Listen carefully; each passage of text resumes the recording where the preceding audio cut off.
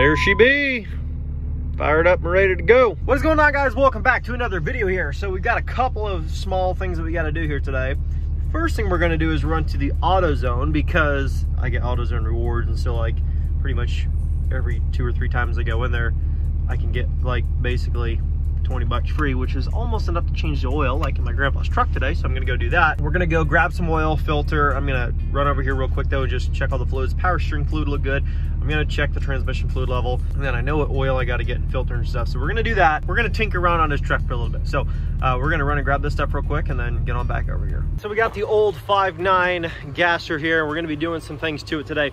First thing we're gonna be doing is getting the washer fluid topped off because this thing has had a low wash light on, I think, for as long as I can remember, and there's no washer fluid in it. So we're gonna get the washer fluid filled back up, and then we've got a couple other things we're gonna be doing today as well. We also have the Ohio deer season starting up in a few days, so we're getting prepared for that. We're gonna be doing some transmission flushing and refilling with new fluid, oil filter, new oil, and then there's that Rain X for the windshield washer fluid. So we're going to be doing all this today, and hopefully that can be good and get us set for another 5,000 to 10,000 miles in terms of, at least with filter, we should be good for another 10,000 miles. And then for the transmission fluid, we should be good for 50,000 to 60,000 miles. And then the oil, of course, that's only good for 3,000 to 5,000 miles, I believe, is all we should wait before doing that again.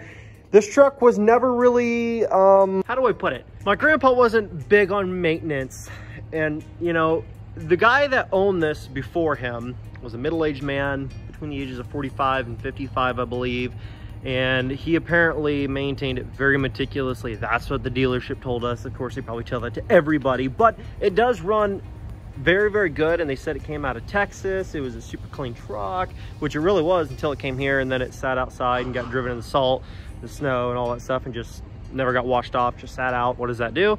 Causes things to rust. Luckily, the frame's in amazing shape for the most part, and there's only a little bit of rust on the body that we need to take care of.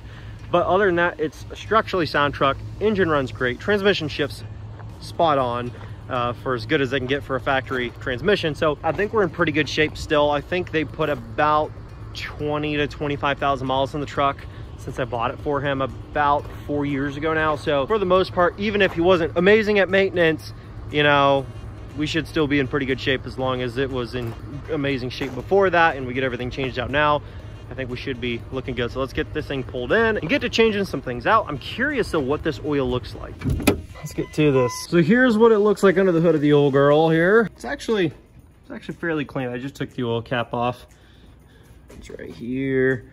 I checked the trans fluid. It is actually good. It's in the OK line, and the fluid's nice and like reddish or whatever it looks like, or like pinkish color. And the engine oil, I did check that, and it's pretty dark actually. It's pretty black. I think if you look down in there, it's pretty black. I mean, you know, needs done. I'm not gonna act like I'm surprised. I kind of figured it was gonna need done, like it hadn't been done in a while. I mean, the oil doesn't look as bad as I thought. I mean, it's dark, obviously. Truck's got, you know, 247,000 miles on it, but it's not, it doesn't look too terribly bad. I gotta get that oil filter off. You gotta love it when an oil filter actually is only hand tight and can come off fairly easy. Well, oil's just about done draining. It's only a little bit dripping out now and the oil filter's off. I'm putting STP, high mileage, you know, 10W30 for gasoline. I mean, this stuff should be fine. I run STP in almost all of my trucks that I do oil changes on. I mean, it seems to be fine. I've never had any issues with it. And I like my, I don't know why, maybe it's just me. Maybe it doesn't make any difference at all. I like my oil filter brand to match my oil brand of what I'm using. So, you know, this is a 10,000 mile, you know, oil filter made for gasoline engines. I like to use the STP high mileage, you know, oil as well, you know, so I don't know if it makes any difference, but that's what I like to do. Just kind of a preference thing, maybe, but I'm going to get this oil filter filled up and then thrown up in there.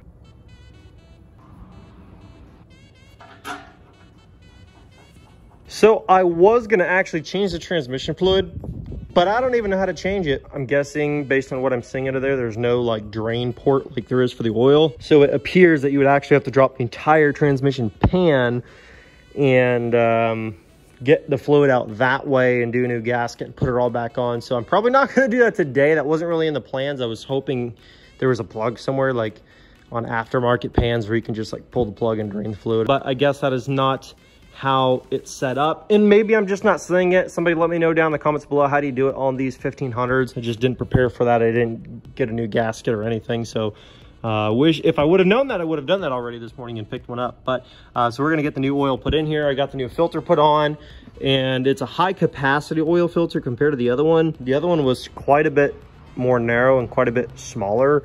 The one that I put on is a lot bigger. It threaded right up on the gasket, was the exact same size as the other one. So where it seats and how it seats is the exact same, but the filter is just so much bigger. But so, I mean, it is a 10,000 mile, high mile filter. So anyways, let's get the oil topped off and get this thing started up.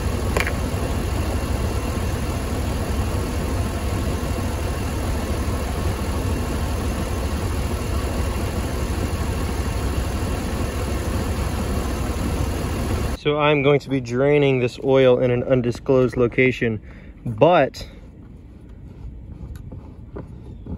I want to show you guys something. We're going to look at the oil now. Here's the thing. This oil has obviously been into a container that a lot of different trucks and oils have been into, but I still want you guys to see it. It's pretty dark, actually. I was going to say, it's not that bad. I mean, it's fairly dark.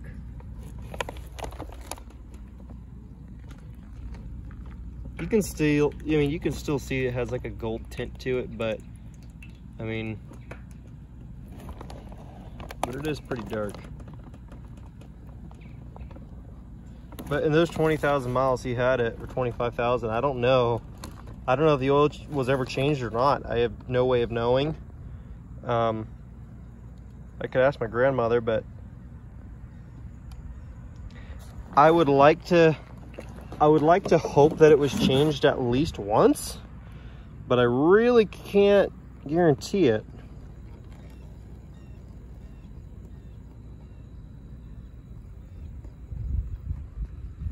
But yeah, now like when it thins out a little bit there,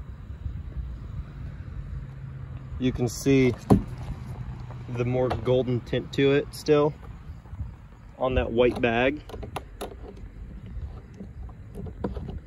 But I mean, it was definitely way overdue. But again, it's also a 247,000 mile engine. I mean, I'm sure it's dirty in there from over the years, but that's what she looks like. I've already checked my oil level and let the truck run a little bit and everything's good.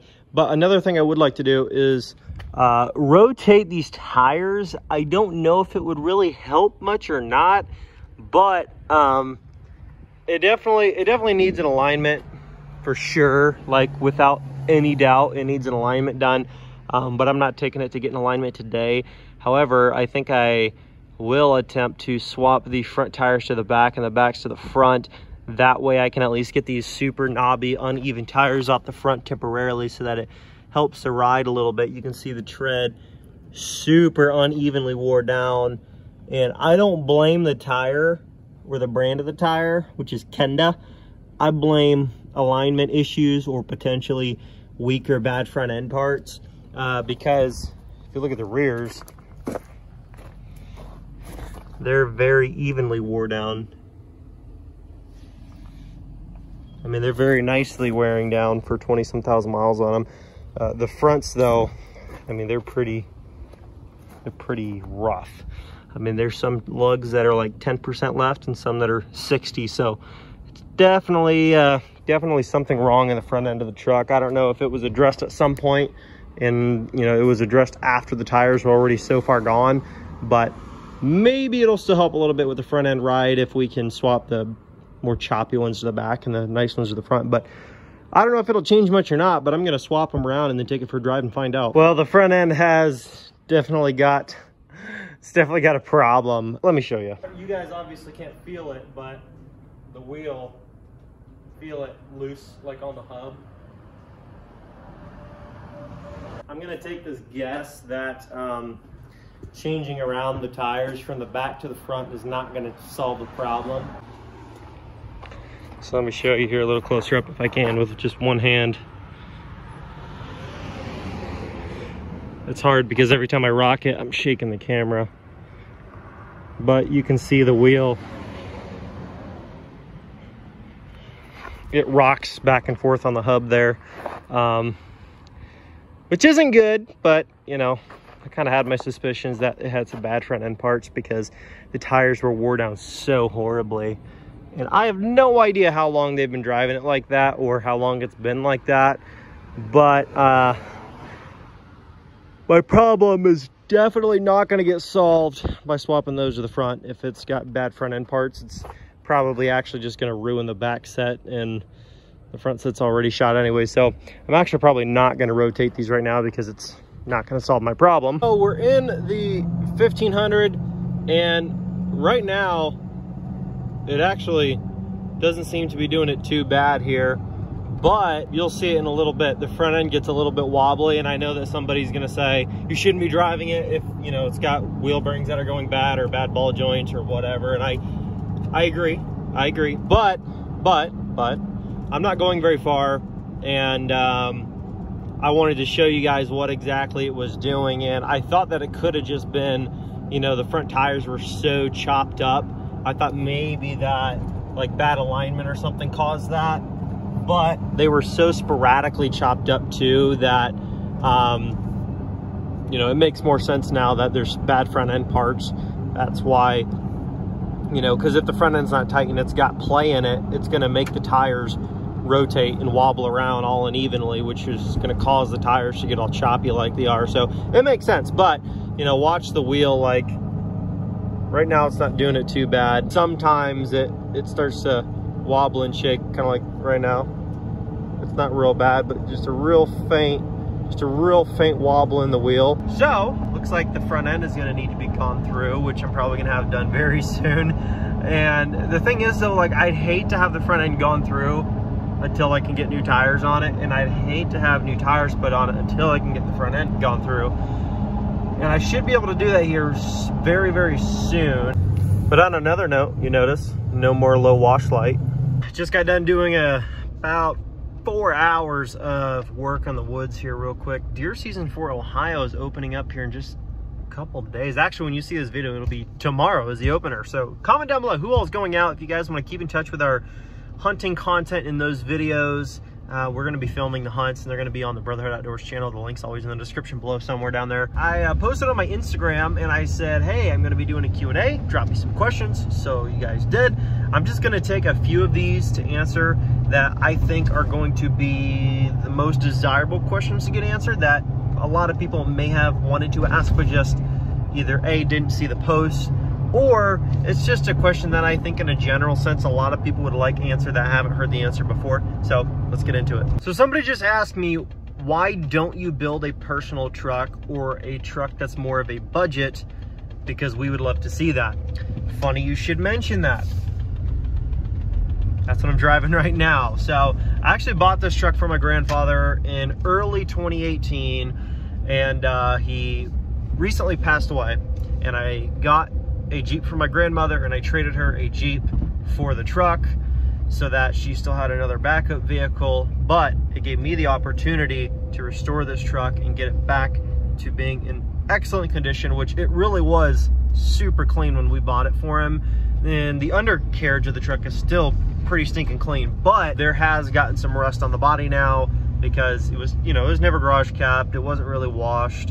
You know, it was just kind of driven and parked, you know. And so that being said, salt has eaten away at a good portion of, you know, the rocker panel on the one side and cap corners on both sides. The bed is a little bit eaten up. You know, I'm gonna try to restore this truck and do a very mild build on it. And when I say a very mild build, I'm talking like wheels, tires, exhaust, make sure it's mechanically sound, like ball joints or tie rod ends or whatever needs up front.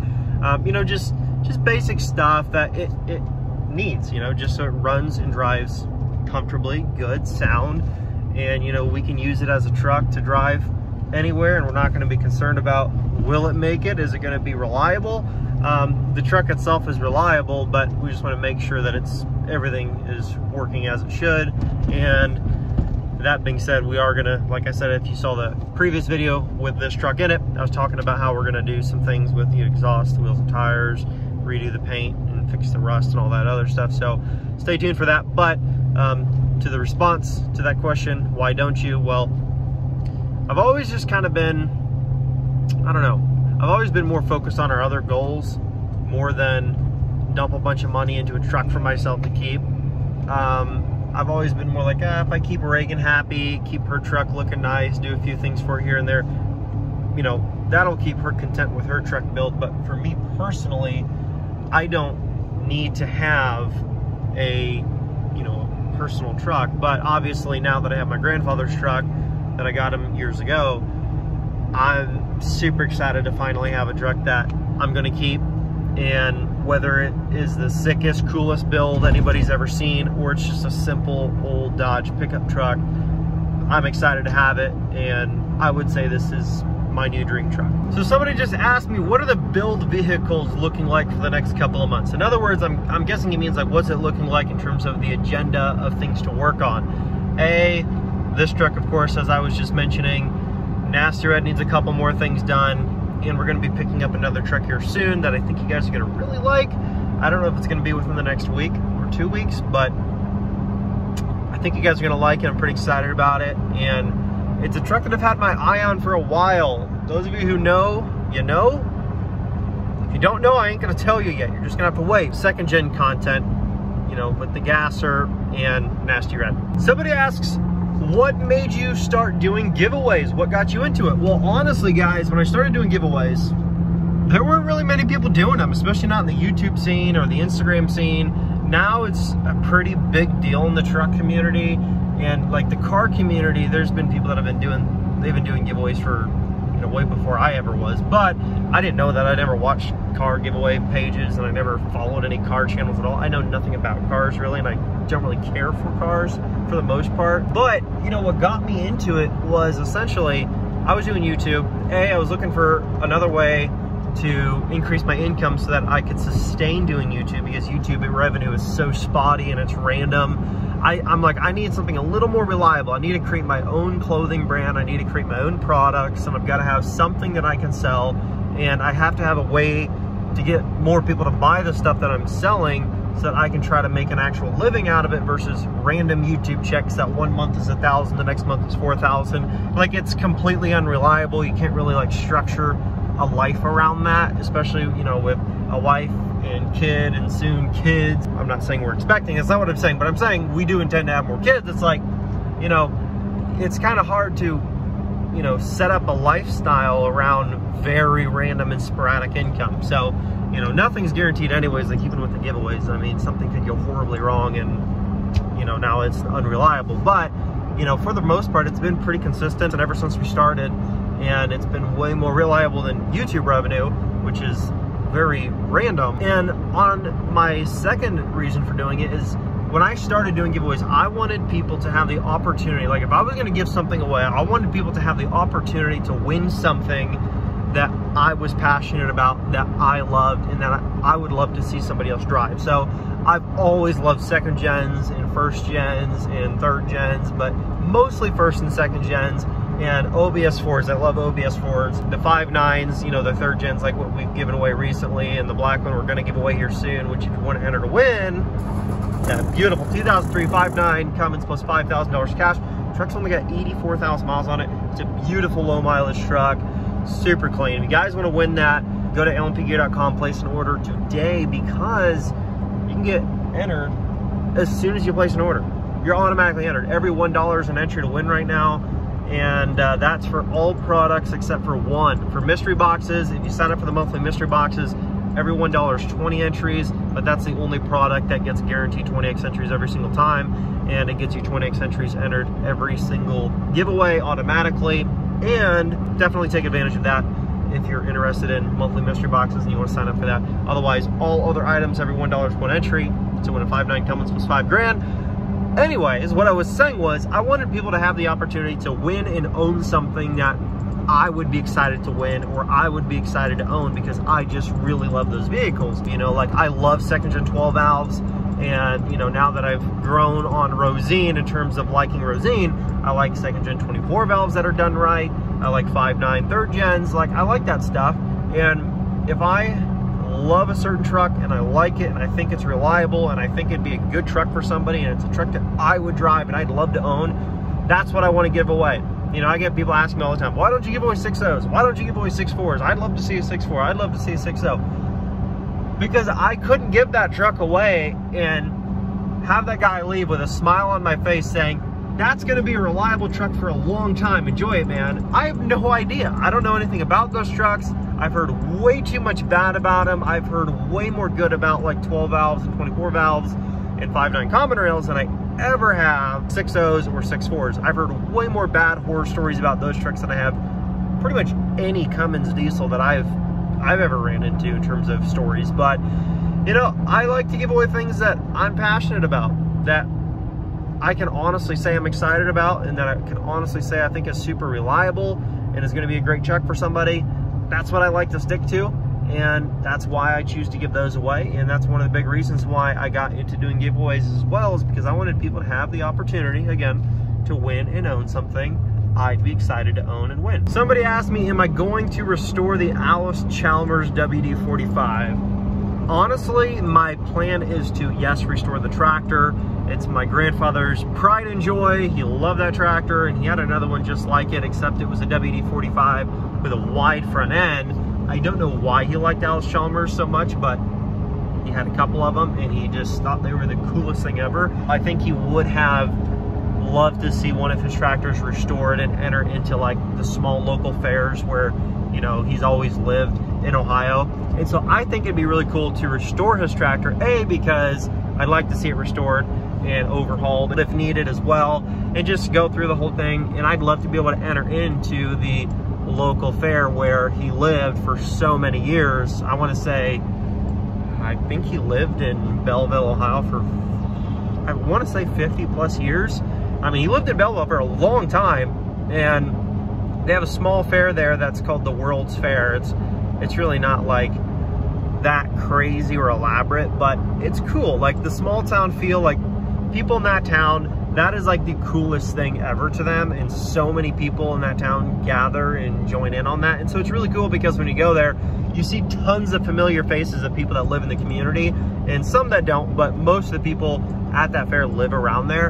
And so it's really just like a giant hangout session for everybody in the community to get together, hang out, talk, and it's a good time. And you know, I think, you know, there's a real small selection of tractors that are restored that are there usually each year. There's usually like 6 or 7, like there's not very many. And I think it'd be really cool to have his tractor restored and entered into the small fair there in the town that he lived in for so long, because A, he loved antique tractors and he loved looking at them at the fairs. I think if he was just gonna splurge on himself, I think he would love to have seen his tractor, one of his tractors, restored to be able to do something like that. So I think that's what I'm gonna do for sure, and I think he'd be super happy to see that. Anyways, guys, thanks so much for watching. I hope you guys enjoyed the video.